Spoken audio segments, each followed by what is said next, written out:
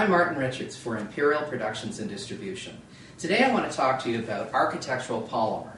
This is a synthetic material that looks like wood, feels like wood, actually has the same density as white pine, very, very solid, comes white primed, and you know, when it's installed, it actually looks like high-grade plaster. You know, this product can be painted. You can gold finish it, so as we've done with this frieze right here.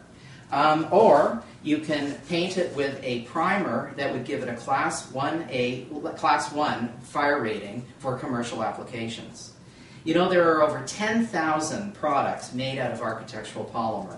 They can be ceiling medallions such as this, a fabulous frieze combined with a crown mold,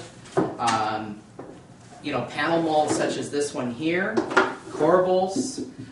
In fact, there are lots and lots of capitals that are made for exterior and interior use, and of course domes and columns. All of these products can be bought from Imperial Productions and Distribution at imperialproduction.com.